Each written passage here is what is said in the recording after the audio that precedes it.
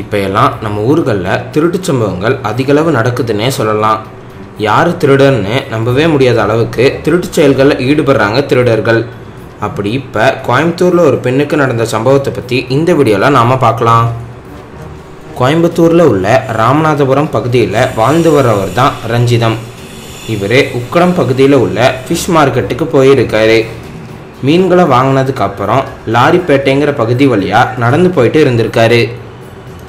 அப்போ ரஞ்சிதத்தை கிராஸ் பண்ணி சென்ற ஒரு மர்மமான நபர் ஒருத்தர் முன்னாடி நடந்து சென்ற பெண்ணோட கழுத்தில் இருந்து செயினை திருடிட்டு வேகமாக ஓடியிருக்கான்.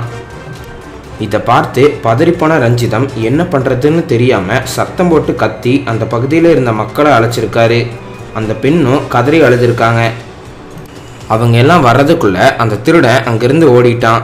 இது எல்லாமே அங்கிருந்த சிசிடிவி கேமராவில் பதிவாகி இருந்திருக்கு. இப்போ இதை வச்சு போலீஸார் நகையை திருடனை தேடி வராங்க. அடுத்த வீடியோ பார்க்குறதுக்கு முன்னாடி எங்கள் சற்றுமுன் சேனலை சப்ஸ்கிரைப் பண்ணி பெல் ஐக்கானை ப்ரெஸ் பண்ணுங்கள்.